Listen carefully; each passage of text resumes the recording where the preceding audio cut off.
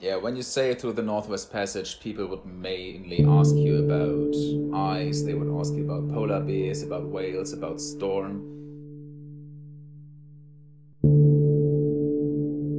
I've just been on an expedition to the Northwest Passage, and I've been on a 120-feet boat with 21 other people on board. We were in this closed space mostly all the time together. We are in a bay. The bay is opening to the northwest, and we are having northwesterly winds coming in for the next 2 days. And we're completely trapped. We are completely trapped. The ice is thicker and bigger than anything we had seen yet. We have to use an ice pole to push chunks of ice out of the way to clear a path in this minefield of icebergs and growlers.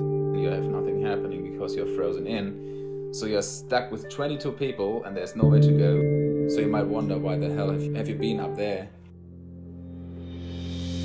We were planting a flag for planet Earth in the last remaining polar ice to symbolize, to visualize that we are not having national problems. We have global problems that we only can face as a global community.